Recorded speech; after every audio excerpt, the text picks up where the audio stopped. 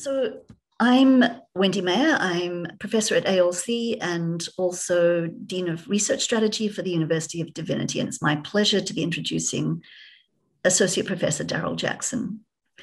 Darrell grew up in the Isle of Man and has subsequently lived in the UK, Hungary, and since 2012 has lived in Sydney.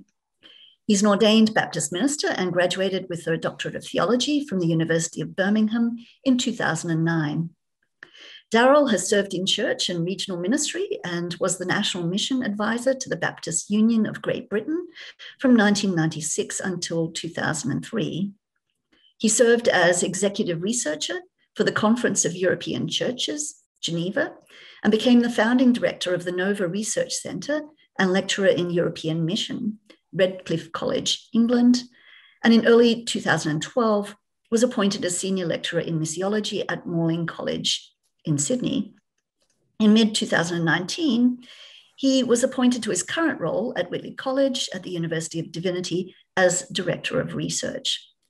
Darrell is currently supervising PhD candidates from Chinese, Sri Lankan, Australian, and Nigerian backgrounds. He served as adjunct and visiting faculty at Bristol Baptist College, Regent's Park College in Oxford, Tabor College in Adelaide, and the International Baptist Theological Seminary in Prague. And pre-COVID, he was a regular conference speaker and is, of course, continuing to write. He is a Mission Commission Associate of the WEA, a member of the Commission for Mission of the Baptist World Alliance, a member of the International Association of Mission Studies, sits on the Missiological Advisory Committee of Global Interaction, the Australian Baptist Mission Agency, and is a member of the International Board of European Christian Mission International. So in case you haven't worked out already, his primary research area is missiology. He's recently completed the third edition of Mapping Migration in Europe, published by the World Council of Churches. And of relevance to today's paper, he has more recently written a chapter on Baptist expressions of diakonia for the International Handbook of Ecumenical Diaconia, published this year by Regnum Fortress. His paper today is the Diaconia Dei, Service of the World and Forms of Diaconal Ministry Among Baptists. Please welcome Darrell. Thank you, Wendy. I think research conferences, indeed any conferences, are great, and I'm sure that, like me, you enjoy being at them. The content of those sessions, sometimes you can leave it, sometimes it's great, sometimes it's not so great. But of course, it's the real value is always found in the networking and the relationships that you build over coffee or tea or something else. Yeah, do you remember that? So I miss that. I miss that networking and the opportunity to really chew over ideas that are thrown out in these sessions. But I think despite that, I would always encourage, particularly early career researchers, to frequent conferences like this one. And it's enabled me to develop a body of my own writings, particularly before I've discovered that somebody else has already written about it.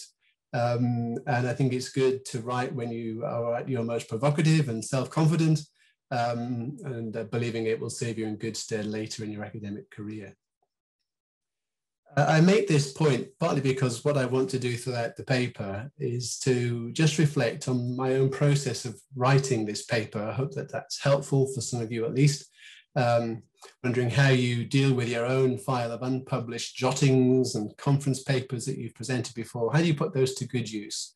And I also, of course, hope that my work today leads to the eventual creation of an era-rated monograph. I've never been afraid to put my ideas out there. They may have been wrong at times, but I think they've helped the development of my own thinking and reflection. From time to time, I've also found it helpful to intentionally overstate my case, adopting a form of hyperbole as a rhetorical device to stimulate constructive and sometimes destructive peer engagement and review. So let me quickly set today's paper in a broader context. This sits in a sequence of ongoing work, the first of which was published in 2013, which looked at the intersection of service and authority as displayed in the ministry of Jesus, particularly as a fulfillment of messianic promise, with particular reference to passage there in Mark chapter 10. The second piece was that which Wendy has just referred to, which explores the possibility of a diaconal ministry of pastoral service that's radically covenantal, reoriented towards the service of the world, and which reconceives service at the table of the Lord as a location for serving and inviting into the covenant community those who are, quote, out of relationship. That was published earlier this year. And in this paper today, I'm trying to develop a Trinitarian, hence theological and missional exposition of the diaconia Dei. And I hope that this is an encouragement to those of you who are wrestling with your own work, noting that the first of these appeared in 2013, itself a culmination of a number of years of wrestling with themes of service and ministry and mission. And of course, this paper today sits some 8 years or so later, and it's still an ongoing work. Sometimes these ideas take a long time to generate and to emerge. So what problem is my work today addressing? And I make these points here in overview, and then deal with them each in turn in more detail. Firstly, I believe that among Baptists particularly, diaconal ministry is a significantly under-theologized and an increasingly invisible practice. Secondly, many aspects of diaconal ministry, particularly again amongst Baptists, fail to win consensus, and that this in turn portends the death of the deacon. So what are some of those areas where there seems to be a lack of consensus? Let me deal with these initially. Lack of consensus amongst Baptists around whether there are 2 offices of ministry or 3. There is a lack of consensus around whether the diaconal ministry is open to both males and females, whether deacons should be ordained, commissioned, or appointed. There was a lack of consensus around how to prioritize the range of understandings and practices of diaconal ministry. There was a lack of consensus around whether ministers or ministry are an ecclesiological necessity. It was of the essay of the church. There was a lack of consensus around the nature of ministry and its relationship to the office of the deacon as minister. There was a lack of consensus around the relative value of biblical texts for any intertextual account of diaconia and diaconal ministry. Some of you might say, yeah, well, that's Baptist for you. But it is a reality that this is indeed on view.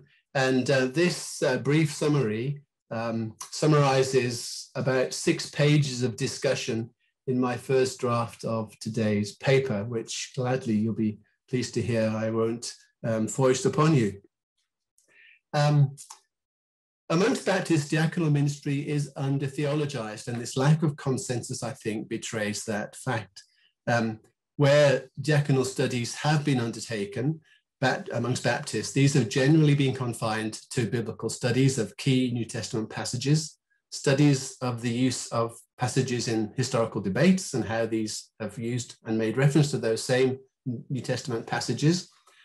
More particularly, a range of how-to manuals of contemporary diaconal practice, which collectively might be considered to have resulted in attenuated forms of diaconal ministry resting on the apparently solid foundations of thin biblical ice, inadequately theological, borrowing a veneer of historical credibility through the consistent repetition and accretion of our various confessional statements. Extended discussions of diaconal ministry are largely absent from texts dealing with self-consciously Baptist approaches to the doing of theology. They're absent in Baptist studies on worship, absent in texts on Baptist distinctives and identity, absent in Baptist texts on mission. They do not feature in Baptist accounts of Catholicity, covenant, nor inter-Christian dialogue. And yet Baptists would often pride themselves on the fact that they are a movement of peoples that have deacons at the heart of their practices of ministry. Now, diaconal ministry amongst Baptists may be a common point of confession. Across a wide range of Baptist confessions of faith, the offices of ministry remain relatively consistent and understood as twofold largely. However, the diaconal ministry of pastoral service remains massively underdeveloped in these confessions. As the corpus of literature is widened to include commentary and theological reflection on the various confessions and statements of faith, the reader is faced with an overwhelming sense of diversity rather than coherence of either definition or practice. This paper represents my attempt to summarize some of that diversity of understanding of practice, highlight the problems inherent in the diversity, and propose a roadmap towards a constructive, theological, and biblical account of diaconal ministry. In the light of that diversity, how do Baptists generally summarize their positions? Well, many Baptist authors claim to be using the language of deacon or diaconate with a Baptist accent.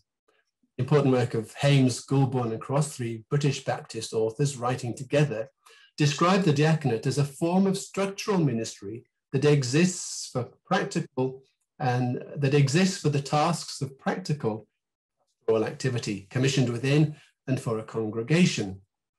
Now, my summary of the evidence above suggests that their assessment is actually fairly accurate, but perhaps rather disappointing, in that it prompts the need, I believe, for more constructive and imaginative theology that better informs and resources the diaconal ministry of pastoral service into and for the world, not for the church alone. Biblical and theological reflection that has been hitherto developed remains largely that of a diakonia ecclesiae that fails in equipping the ecclesia to engage the contemporary oikonomia. This is properly the ministry of the diaconoi, each instance of this being a contextual rendering of the ministry of the diaconus domus, Jesus, the Son of Mary, carpenter of Nazareth, Lord and Messiah, Son of Man, the suffering servant. My research question that follows then is it possible to imagine a theology of the diaconia Dei that catalyzes the co-location of diaconia in some measure with liturgia and martyria, worship witness, in a way that resources a constructive theology of Baptist diaconal ministry in service of the world? Now, in order to do that, I try and identify what I describe as 3 trajectories of service amongst Baptists. And for the sake of this presentation, I will not discuss either the first or the third, although I'll present them here briefly in review. And you'll see how these 3 are described. The first trajectory I describe as the diaconal ministry of pastoral service and episcopal drift. And if you want to hear more about that, this essentially entails the singular development of ministry and of minister as an appropriation into the episcopal ministry of pastoral oversight. This is what the third trajectory, again, the third, which I will not discuss, is a more recent development of theologies of the diaconal ministry, and is better suited, one rather, which appears in a missional and liturgical context, but these are, as I say, yet underdeveloped. And it's this second trajectory that I wish to focus on, which I describe here as the diaconal ministry, a pastoral service and leadership shift.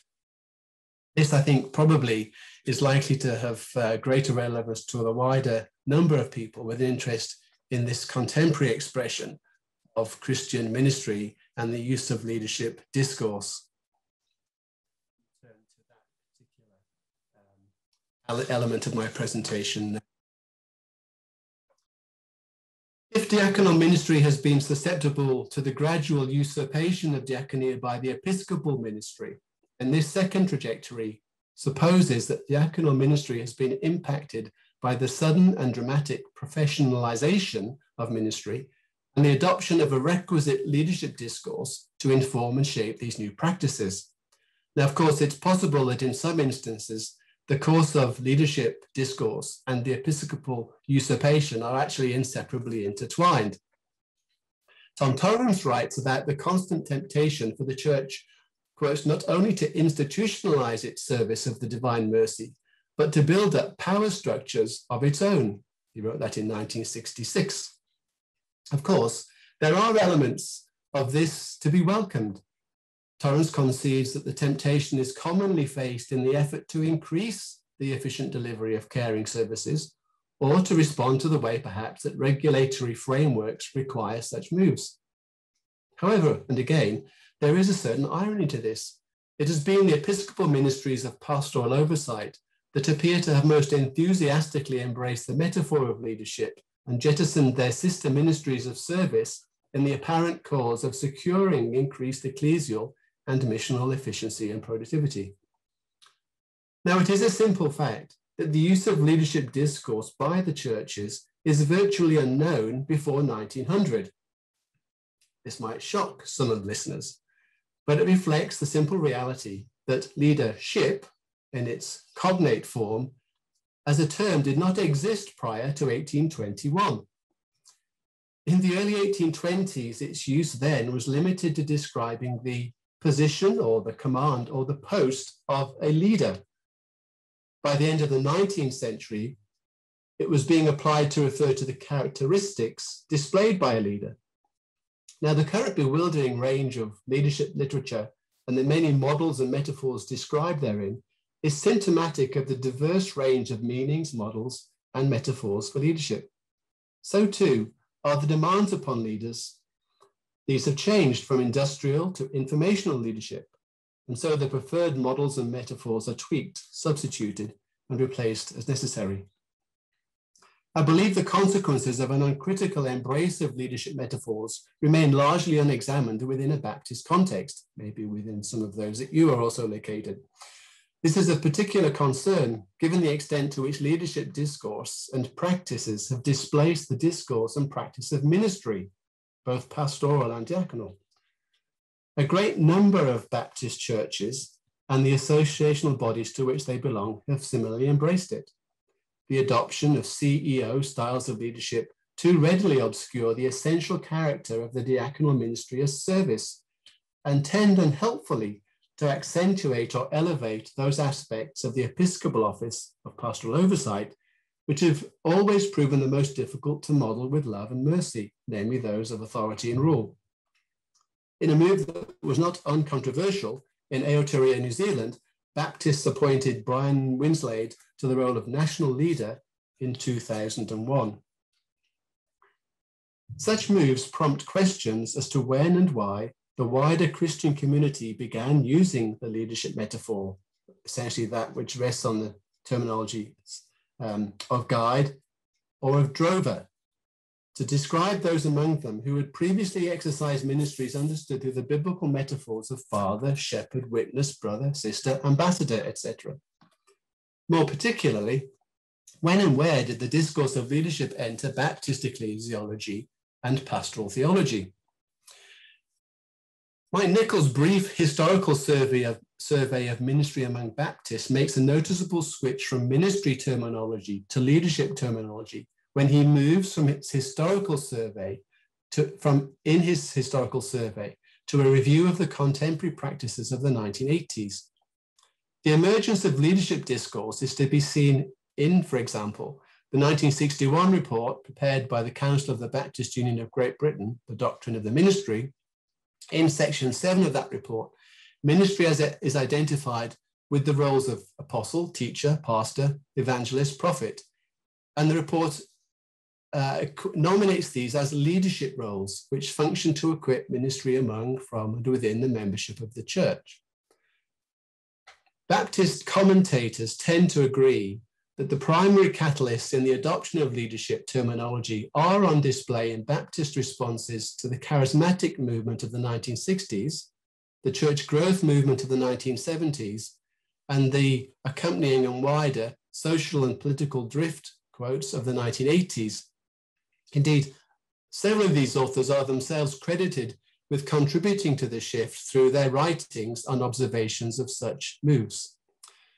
Martin Sutherland and Laurie Guy in New Zealand observe and record the adoption of, quotes, apostolic approaches to leadership amongst the Baptists of Aotearoa, New Zealand during this period, and consider this in retrospect to have been an ecclesial innovation for Baptists in that country.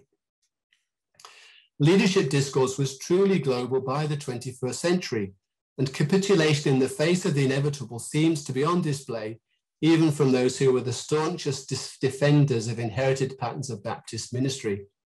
Published work over the 20th century suggests a massive fall-off in mentions of church ministry over that century, ceding its dominance to mentions of church leadership by the 1970s. Now, as I said earlier, prior to 1900, there are no published mentions of church leadership yet by 2019, for every mention of church ministry, there are at least 4 mentions of church leadership in printed literature. Now, of course, correlation is not causation, but it's difficult not to believe these two trends are related in some way. And I depict them graphically using this engram, which charts the incidence of both of these two terms in literature from the Google Books repository. And you'll notice there that church leadership discourse was massively from the discourse of church ministry around about the year, well, certainly the late 1990s is underway. Now, it may well be that the extent to which leadership discourse is used may itself be seen as a contextual accommodation. The 1961 report that I referred to just a moment ago notes that the New Testament church itself makes use of contextual leadership terminology and suggests that it's, quote, not wrong for the church to reflect the sociological patterns in which it bears its witness. Now, a reluctance to embrace the utility of rulers and ruled for understanding ministry may be apparent in the work of some Baptist writers. For example, Nigel Wright takes this stance, but also concedes the use of the metaphor of leadership is nevertheless contextual, drawn from business and management, and he accepts that New Testament patterns will be, quotes, adaptable to local customs and circumstance. Wright's position that all ministry is best understood through the lens of diakonia is actually close to my own view. Yet I feel that his concession to the use of leadership terminology leads in reality to expressions with which I feel that he and I would both be vexed. For example, the usage of uses by one Baptist author, the language of strong biblical pastoral leadership, language that is increasingly commonplace amongst Baptists. Whilst it's probably true that the recognition of leadership does not necessarily involve forsaking the relationship of service, it's unlikely that the 1961 Baptist Union Doctrine of the Ministry report would have anticipated the extent to which diaconia as a prerequisite for the healthy witnessing of service and service of the ecclesia has been eroded, secularized, and institutionalized over the succeeding half a century. Having given that brief review of one of the trajectories of service amongst Baptists, let me then turn to my attempt to begin to imagine what the elements of a constructive theology of diaconia amongst Baptists might look like. Let me immediately say that I would like to think this argument is complete, but it's far from it. The reality is that what began life for this presentation as a 24-page text had to eventually be reduced down to a 7 or so page text. And even that 24 pages was inadequate to carry the argument that I wish to sustain. And so there are elements where there is yet further work to be developed. But at some point, recognizing that every presentation, probably in this conference, is being produced by somebody who is drawn in many different directions, busy. And so just the life of a busy researcher means at some point you just have to stop. You don't finish, you just stop. And so this part of my paper stopped, and some of these parts that are as yet undeveloped will perhaps appear in other chapters. But I share with you what I have distilled down to these 3 points for the purpose of this presentation. In this final section, I want to suggest the promise of a constructive theology of diaconia. I want to then show the move from what I characterize as a diakonia ecclesiae to diakonia dei, and thirdly, to move that conversation in alignment with martyria and liturgia to suggest the need for witnessing service in every place. This is where I hope. The promise of a constructive theology of diaconia is, I believe, on view in the work of British Baptist author Stephen Winterwood, who in the 1960s, with his typical literary flair, described and discusses church as diaconia, mission, and priesthood. And I also take my lead from somewhat related work, albeit a more ecumenical work, piece of work that was prepared for Karl Barth's 80th birthday, the service of Christ. And in that book, I find reference to the interdependence of diaconia, liturgia, and martyria, and take my lead from those, believing that these lend themselves to a constructive theology of diaconia, albeit always contextual. And this becomes an important point of reference for me as a missiologist, trying to understand the nature of diaconia in each and every context.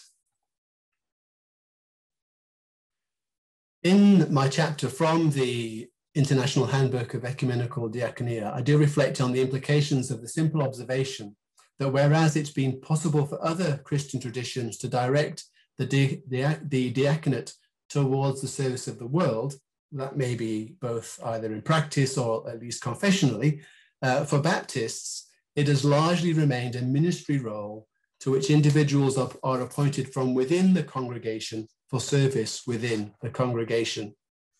It's for these and related reasons that some Baptists have come to view the diaconate as discredited or irrelevant, an irrelevant aspect of a local church that is determined to grow and to multiply.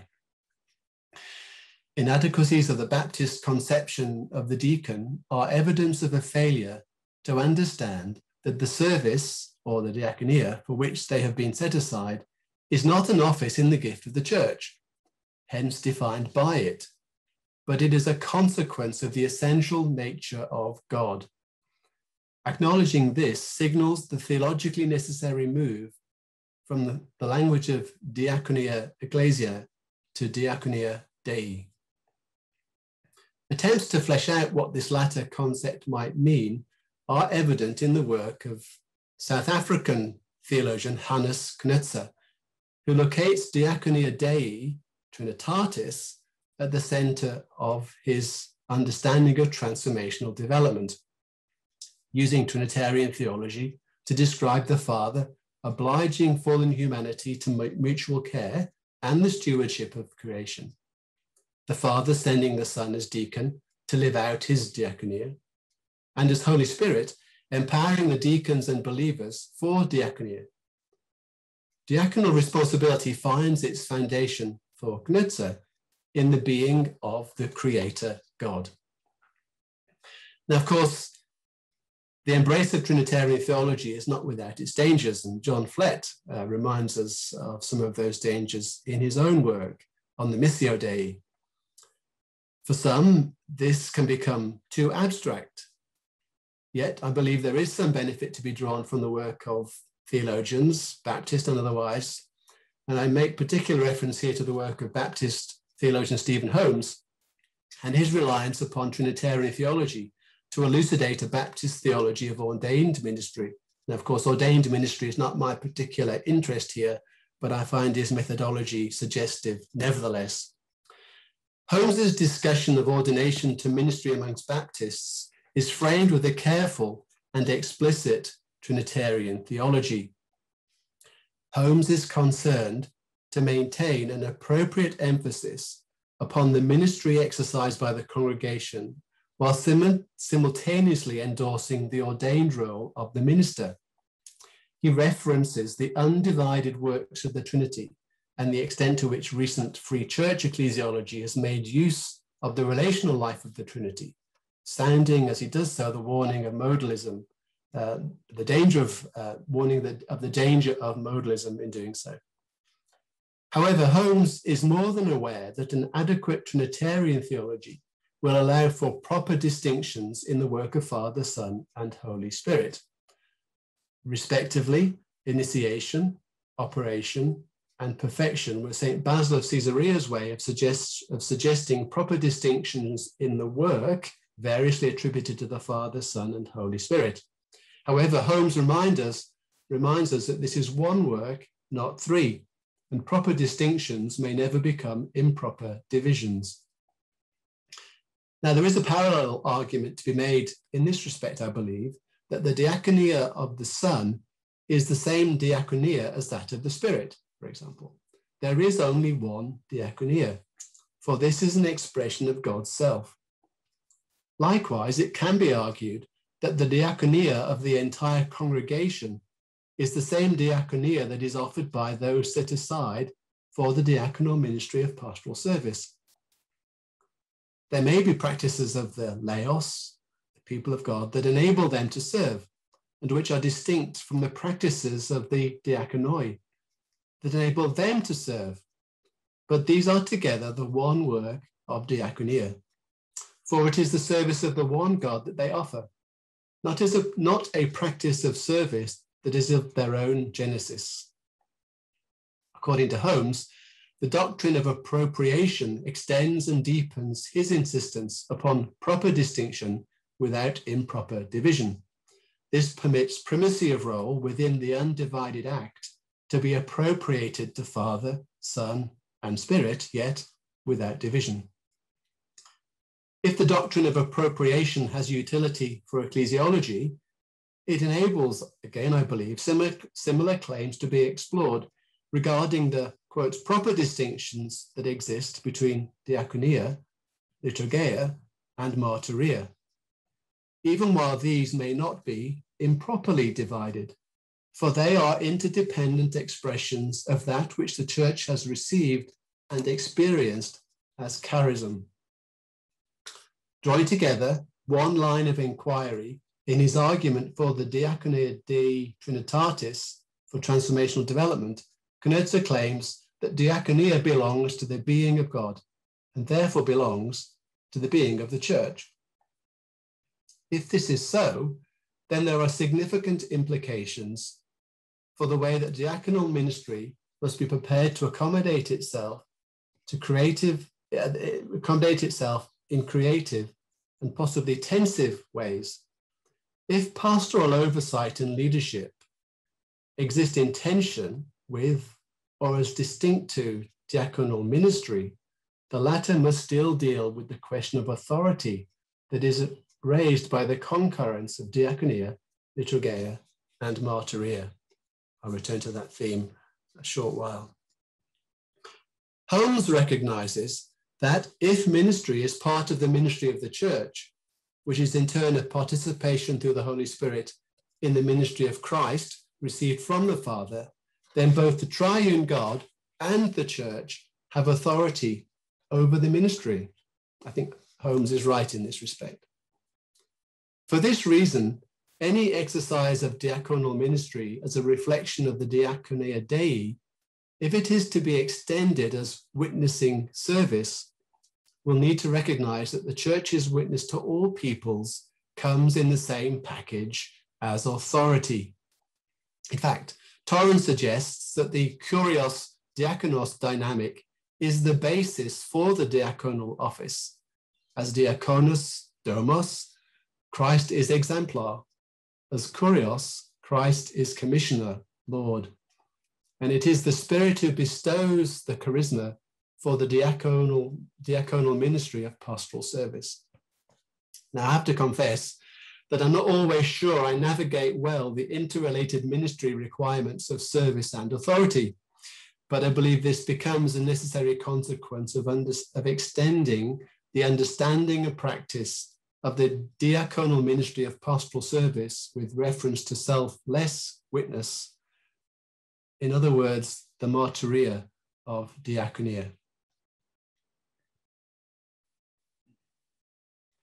And so let me move my discussion of diaconal ministry as pastoral service into a more obviously missiological context. Here I talk about the witness of service or witnessing service in each and every place. I believe it's worth speculating about the extent to which diakonia, at the very least, informs one of the first moments of witness to the ministry of Jesus. In Matthew chapter 3, verses 1 to 12, the account of the baptism of Jesus, John the Baptist appears as servant, even as perhaps as a slave, doulos, where he says, I am not even worthy to carry his shoes. It's the role of the servant or the slave. John the Baptist then baptizes Jesus as servant, anticipated by Isaiah, Matthew chapter 3, verse 3, referencing Isaiah 40, verse 3.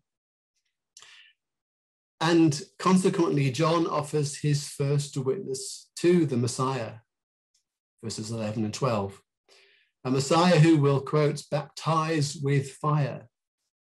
And if indeed it is the servant that baptizes the servant, then there is possibly the allusion here to a servant who will baptize with fire, in like manner to the attitude in which John baptized, but with heavenly authority, in the symbol of fire. Now, if my reading of this passage has any merit, it lends weight to my contention that diakonia might be the primary move in mission or witnessing service. This need not surprise, for the apostolate is itself described by Luke in Acts chapter 1, verse 25 as diakonia, itself a reflection of the service of Jesus of Nazareth, foot washing moments, for example, in John chapter 13. Now, of course, messianic service is not limited to a singular act of foot washing in the Gospels. It was expected that the servant, messianic servant, would undertake a range of services or ministries. The question for the Gospel writers to consider was, I believe, if Jesus of Nazareth truly was the Messiah, or Christos, which of those acts of service are we to record which bear adequate witness to his being the messianic servant? As risen servant and kurios, Jesus commissions his disciples to be servants. They themselves demonstrate this act of servantship by baptizing other disciples from among the nations, Matthew 28, verse 19. In this moment, the servant and kurios acts through the Spirit, authoritatively in and through the disciples, sent as witnesses, martyres. His divine authority is requisite for their obedience in everything the Lord taught them, Matthew 28, verse 20. And of course, that to which they are called to be obedient is encapsulated in the great commandment of Matthew chapter 22, verses 34 to 40. Love the Lord your God, love your neighbor, etc. Of course, it's the only great that is referenced in Matthew 28, despite 3 centuries of insistence otherwise. These commandments involve the practice of diakonia liturgeia in loving God and the practice of diakonia martyria in loving neighbor.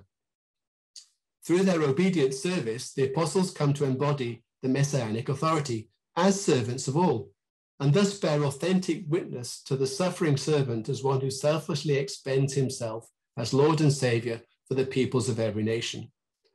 If messianic service was not restricted to a singular act of foot washing, and the service to which that act pointed was a prophetic incorporation of something perceived to be essential to the nature and action of God in the Hebrew Bible, then we can speculate about the extent to which the messianic service of Jesus is itself a contextual appropriation of those passages from Isaiah and elsewhere with reference to the incarnate Son of God, whose nature incorporates and expresses with that of the Father, diakonia. If diakonia characterizes the public ministry of Jesus as Messiah, then we should anticipate that the early church will be so characterized. Diakonia and the diaconal ministry of pastoral service are clearly in view from the earliest chapters of the book of Acts, and they shape the Gospels that are to be read among the congregations. Reading these texts inspires their own acts of service, which become a witness to the self-offering Jesus, self-offering of Jesus for the redemption of peoples in every nation.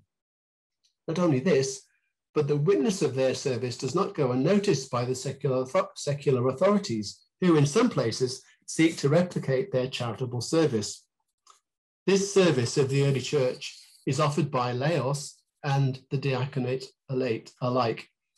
For all new followers of Jesus, the diaconus domus are to serve in his name and with his authority. The service of the diaconal ministry of the early church is not intended as a blueprint for those who exercise the diaconal office among Baptists today. Indeed, the service of Jesus as Messiah was unique in many ways, and the early church did not take this as their blueprint for their own practices of witnessing service as they traveled among the people of every nation. What they did, nevertheless, take from the Gospels was the commission from Jesus to serve, the commission to diakonia. They exercised this diakonia through contextual practices of the diaconal ministry of service, which for this reason varied from place to place. They were all contextual expressions, and they do not offer blueprints for today's deacon. The archetype or paradigmatic practice is diakonia, not diakonos. For the laos is also required to exercise diakonia from place to place and age to age. Those who exercise the diaconal ministry of pastoral service will do so in a variety of ways, each responsive to context. It's not diaconal diversity alone that renders inauthentic the ministry of the diakonoi, where it's exercised particularly as a genuine expression of diakonia. The authenticity of one or other expressions of diaconal ministry is only endangered in those instances where the diakonoi are tempted to exercise oversight or leadership, or conversely, where their own diaconal ministry is appropriated or misdirected by those who already exercise oversight or leadership. A deacon remains a deacon only in the measure to which they exercise diakonia. And so my interim conclusions, and I immediately qualify this by stating that these interim conclusions are purely for this research conference, and the broader conclusions for this particular piece of work draw upon the sections that I have not shared with you today. I want to suggest that Baptists today, in large measure, do not actually know what to do with the precious charism of the diaconal ministry as a vital expression of the diakonia Dei. What I hope I've managed to outline here are the elements of a constructive account of mission as witnessing service, an expression of the diakonia Dei, that offers the prospect of the missional and liturgical renewal of the diaconal ministry of pastoral service amongst Baptists. I've located the contemporary Baptist congregation on a contextual trajectory that references the diakonia Dei Trinitatis, the texts of Isaiah, the service of Jesus the Messiah, the diakonia of the early church, and my own Baptist tradition. I believe that the trajectory I have traced finds its eschatological point of arrival in the sobriquet, good and faithful doulos, good and faithful servant.